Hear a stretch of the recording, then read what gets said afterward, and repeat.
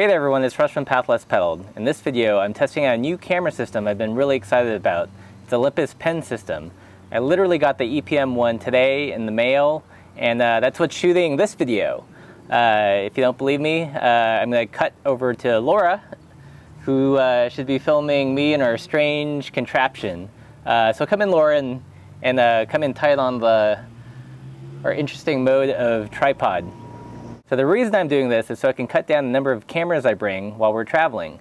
Usually, or in the past rather, I've brought about 5 cameras. I'm really trying to get it down to just 2 cameras that can shoot both still and video, so we can get this kind of A/B camera action going on.